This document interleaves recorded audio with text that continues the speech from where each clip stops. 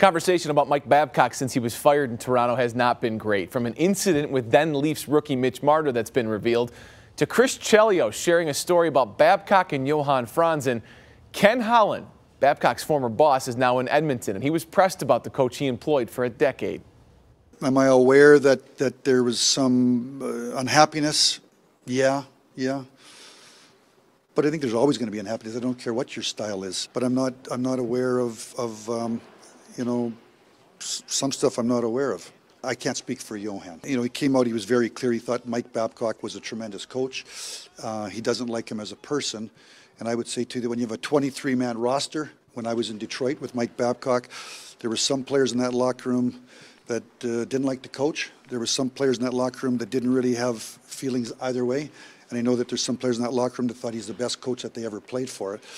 No different probably than when I played in 1975 to 85. It's just when you got to dole out ice time, and you got to go through your process, some people are going to like you, some people aren't.